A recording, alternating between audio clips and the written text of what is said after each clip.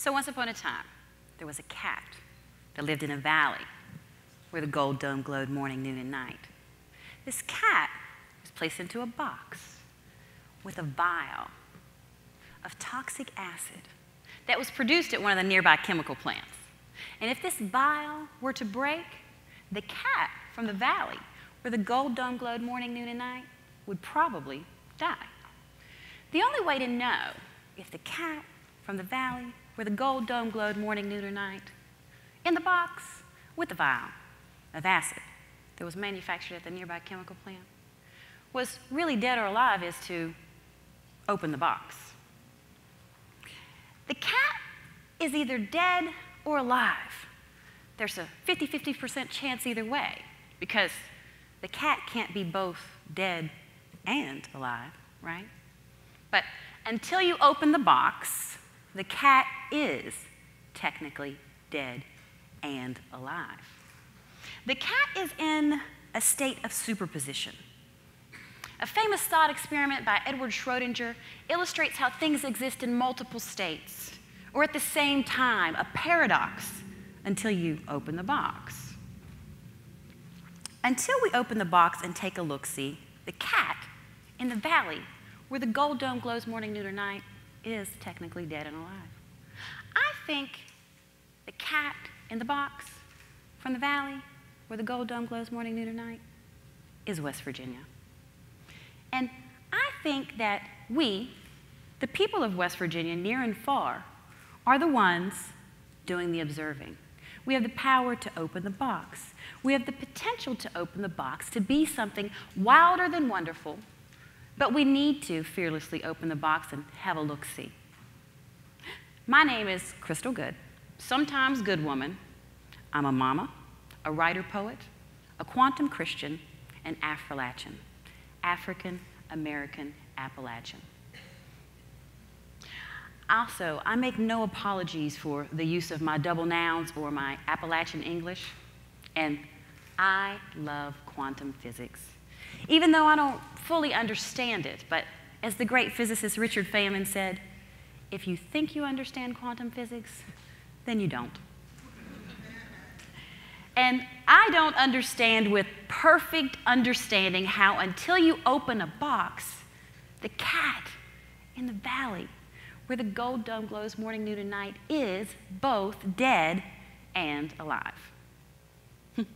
I'm from where the gold dome glows morning, noon, and night, and yes, that is real gold on our dome, Charleston, the capital of West Virginia. And as some of you may know, the capital wasn't always in Charleston. It was in Wheeling, and then Charleston, and then Charleston, and then Wheeling, and then Wheeling, and then Charleston. And it's the dualities in West Virginia like this that lead me to believe the state was born in and still is in a state of superposition, where all things are possible. West Virginia, for example, is the southernmost northernest, the northernmost southernest state in the Eastern Time Zone. West Virginia isn't really even west of Virginia, but kind of up and over. West Virginia was both Union and Confederate in the Civil War. And today, West Virginia is a Democratic state that votes Republican. And West Virginia is a state sitting at the crossroads, teeming with billboards that read, "Coal keeps the lights on." Yet we're one of the poorest states in the nation. We have yet to settle out of this superposition, this quantum foam. We have yet to open the box to have a look-see. And even with our 150-year-old history, we are still defining ourselves to each other and the nation. And speaking of defining ourselves, I call this next slide the graphic of the dreaded poles and stereotypes. We have plenty of data calling ourselves the worst, this or that, and plenty of stereotypes to debate. But perhaps the one that we can all agree on is West Virginia is small. And in our super-size me jumbo world, small doesn't seem to matter. But small things do matter. Quantum physics proves it. Quantum physics deals with small particles, the things too small to see with our naked eyes. Particles, subatomic, and atomic that make up our bodies, make up our world. We take small things for granted, small things like thoughts and ideas. We don't think of quantum leaps as something important because they're not big, but a quantum is tiny. It's small, yet definitive. It's precise. It's the first step. West Virginia took a quantum leap on June 20th, 1863, when its citizens voted yes with the formation of a new state. And I think, well, I see, we are preparing to take another leap. And here's the crazy thing about quantum leaps. In the particle world, nobody understands how particles can leap. But they can, and they do. It drove Einstein crazy because it doesn't make any sense. It breaks the rules of classic physics, and if you've ever been across West Virginia, you know that sometimes we break the rules. In fact, we broke the rules just by becoming a state. We're the only state to become a state without constitutional consent. Small things matter. And one day, I did a small thing. I bowed down to the Google gods with a simple search request or a prayer request asking for Appalachian African American poets. I hit enter thinking I can't be the only one I can't be. I wasn't, and I'm not. I found Frank X. Walker and Nikki Finney and the Affrilachian poets, an esteemed collection of writers from across the globe whose sole mission is to make the invisible visible. And to my great honor, I was invited to join the group. Shortly thereafter, Nikki Finney challenged me to write, to riff, she said, about quantum physics and West Virginia. I said, okay, which one? Quantum physics or West Virginia? She said, both, together, you riff. I started looking, and then I saw a state of creative possibilities. I began to riff West Virginia and quantum physics because small things matter. Small things was the bridge, the connection I was looking for to make sense of West Virginia and quantum physics. My job as a poet is to take a look-see. And when I found my tribe of poets, I found people with whom I shared positive perceptions about West Virginia, a common belief in Appalachian diversity and creativity. I was given permission to think differently, to observe and to be observed with purpose, to riff in this quantum symphony and look-see. West Virginia and quantum physics. The words are as slippery and resistant to definition as poet. And poetry has always been aware of the huge possibilities. Expectations. In a blank page or a computer screen, there exists infinity, a field of possibilities, a box to open. The father of quantum physics, Niels Bohr, said, the poet is not nearly as concerned with describing the facts as creating images. And I try to create images where individuals are particles and poems entangled in cooperation in a field of possibility. I see poems in this field like computer networks, or even better as jazz musicians, where every player is improvising yet keeping rhythm with the whole. I imagine in this cooperative cohesion that particles like musicians riff and small towns thrive. The reason small towns like jazz bands matter is that they tend to be more nimble. Scale is doable. And you know pretty quickly if a song is going to work out. We are all programmed to be thinking big, but big thinking starts small. Small particles matter, small poems matter, and small towns matter. Although it's not yet the coolest town in America like Lewisburg, small towns like Rand, West Virginia, matter. The unincorporated town of Rand has always fascinated me. I started passing by Rand as a child as my mother went to work at the nearby chemical plant, DuPont. And my dad and my auntie all lived there. And I recently found out that my grandmother was born there. It's a place full of contradictions. It's black and white neighborhoods. It's trailers beside new constructions. And it's home to the famous former resident, its coincidental namesake, Randy Moss. the mercurial all-pro athlete who has on more than one occasion defied physics. But what most people don't know is that the small area around Rand also created in the same generation other professional athletes. Jason Williams with the NBA, Eric Moss, NFL, Bobby Howard, NFL, Sammy Singleton, the MLB, and that music man, Timmy Courts. It's small. In fact, I can name all the streets in Rand. They're in alphabetical order, named after colleges and universities. Athens, Bluefield, Clemson, Davidson, Emory, and on. And the great Jerry West, he's from the town just up the road. In small towns, West Virginia, I've noticed that sometimes people gather to pray for Little League sports. And that is perhaps how Rand got Randy and all the other talents, because small towns don't necessarily dream of doctors and lawyers and academics. Although maybe, just maybe, Piedmont, West Virginia did with Dr. Henry Louis Gates, the esteemed Harvard professor and one of America's great cultural critics.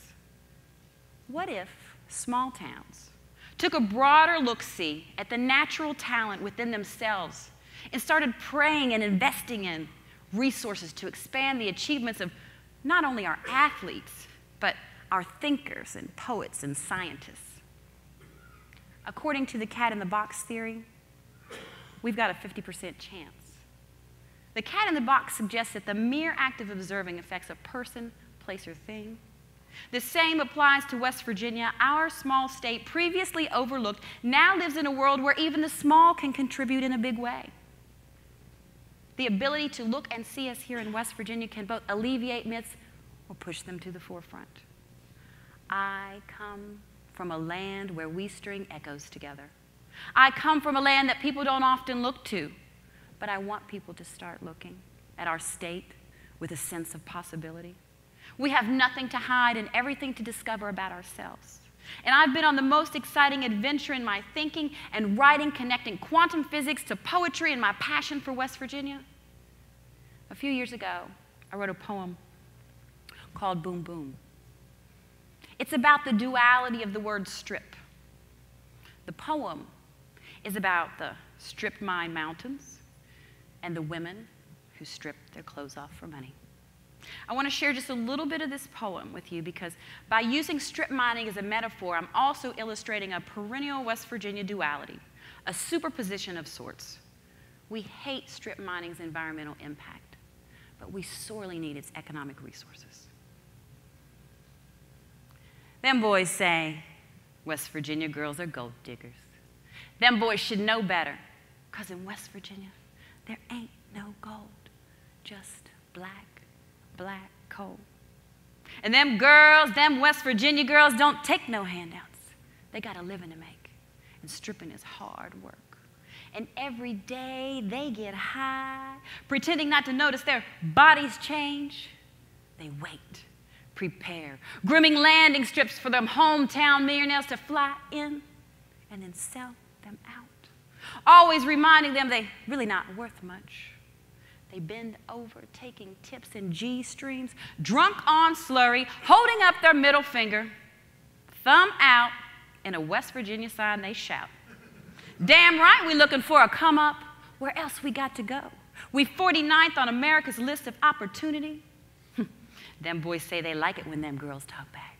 They say they like them a little wild, a little wonderful. And then they take all their mineral rights. Them boys leave again, off to NASCAR, gone fishing out at state charity golf for the abused. They court Miss Kentuckys and smoke cigars sitting on top of them prettier girls, the ones with not so many scars, the ones they build mansions on. Them West Virginia girls cry hardest when the rain falls, causing mudslides and toxic messes, because in her mind, this is what she deserved. Them boys say West Virginia girls are gold diggers. Them boys should know better, because in West Virginia, there ain't no gold, just black coal. And them boys and them girls just keep blasting the same song, boom, boom. Them boys like that bass loud, boom, boom. Them girls shake it, boom, boom. them girls, them boys, them mountains explode. So, was the poem about a stripper or a strip mine? Who exploded? The stripper? The mountain? Us? It's about the duality until you decide. And I want our small superposition state of West Virginia to collapse not into destruction, but into creation, into a forward momentum of success, because small things matter. I believe that quantum physics, West Virginia, and poetry isn't an imaginary moment, movement, or monument created for the future. There are parallels and synchronicities and poems in everyone's lives. Poetry is what happens when you see them. Muriel Rukeyser said, "The universe is not made of atoms, but stories." And through quantum physics, I started writing poems. I discovered my story. I discovered the impact of my internal dialogue and its feedback loop. I can, can't. We can, can't. It operates like a wave-particle duality. Ultimately, I found that things get better or not, depending on how I look at it. I think I can, I think I can, I think I can, I think we can. I challenge all of us to have a real look-see. Be honest with ourselves about the way we think. Be aware of our thoughts. Small things matter. And like the cat, we can, metaphorically speaking, be both dead and alive at the same time. It's the act of self-observation that makes us one or the other. And so many West Virginians act like their fate is determined by an outside observer. All those polls and surveys and stereotypes and studies to decide who we are. So tell me, which cat do you see when you see the future of West Virginia, the world, yourself? When I take a look-see through quantum physics and poetic metaphors, when I open up my poetic crystal box, I see the future in which we are attracting thinkers from across the globe to live, work, and play with us. I see a future where we are leading the world in renewable energy innovation. And every particle that has ever sang Country Roads will celebrate how West Virginia figured it out. Small things matter in a big world. And by the way, Boom Boom isn't about a stripper or a strip mine. Boom Boom is a heartbeat. Boom Boom. West Virginia is alive. Thank you.